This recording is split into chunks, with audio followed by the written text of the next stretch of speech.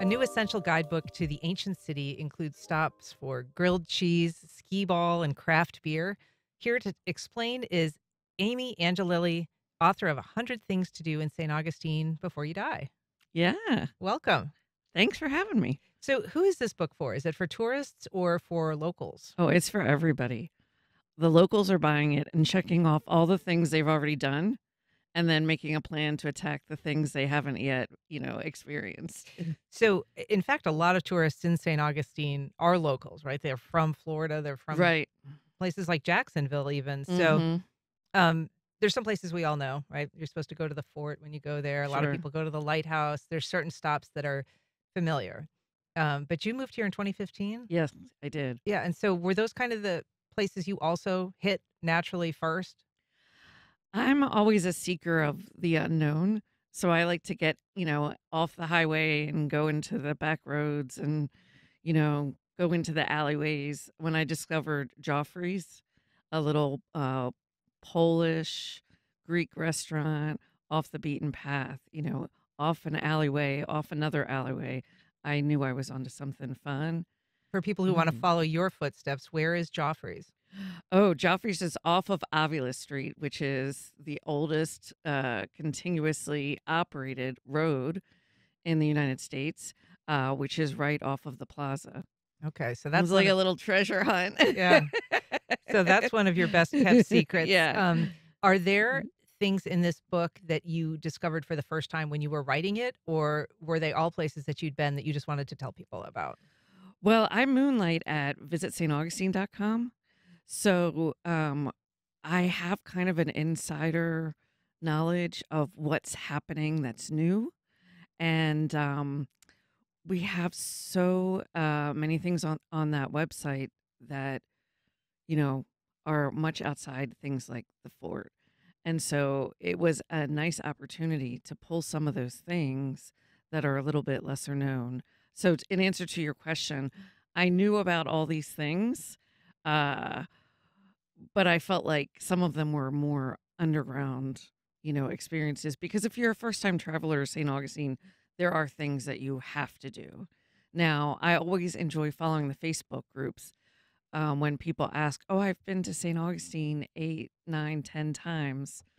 What's something different that I might not know about that I can check out?" And there's a lot of things in this book, but it's got that local feel because you're telling people, if you want to see just a beautiful sunset, where do you go? Exactly, Um, exactly, where do exactly. you go? Well, I used to live right by Aunt Kate's. Okay. And And Volano Beach. yes, in Volano. And so I would walk over with the dog to see the sunset right next to there. And sometimes I'll still do that even though I live in town now. I'll drive over there and hang out with the people on their golf carts Oh, well. watching the sunset from the boat ramp. I was just doing that about 10 days ago. And you don't even have to eat at Aunt Kate's, although I highly recommend that you do. Yeah, that's right on the intercoastal Right there, there. yeah. Yeah.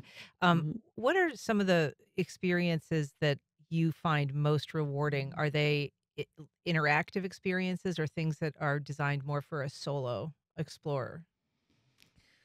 I think it's really easy to be on your own in St. Augustine because there's so many things that are walkable, of course, and also the locals are really friendly here. It's not like going to a big impersonal city. You get somebody chatting with you, and you'll learn all sorts of things about them and about the town. I remember visiting for the first time, and my husband at the time was working all day, and I would go out myself and I would just chat people up in restaurants and at the shops. And I learned so many things. I didn't know a soul, but I felt like by the end of the week, I almost had laid the groundwork for the book without even realizing that I had. Right? The city has changed a lot, I think, certainly from the when I first started working in this market.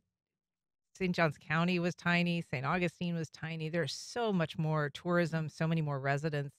And some people in St. Augustine are like enough already with the tourism, right? Hmm. They're even rolling back a little bit of the Nights of Light. So how do they strike that balance? How do you think they strike that balance? I don't think we figured it out yet, actually. Um, I think that the infrastructure is really hard when it comes to things like the Nights of Lights. The town wasn't created for that sort of situation. Yeah. It's very old, and when it celebrated its 450th anniversary a month before I moved here, that's kind of when it really Yeah. blew up Yeah. and became kind of a international sensation. And I had told people I was moving to kind of like a tucked away, sleepy place. Yeah. And within a year, it had blown up. And I know some locals even hesitate to spend time downtown during, a Yeah. season like Nights of Yeah. Lights. Well, Amy Angelilli, author of 100 Things to Do in St. Augustine Before You Die. It's a fun book. It's a great read. Thanks so much for being here. Thanks for having me.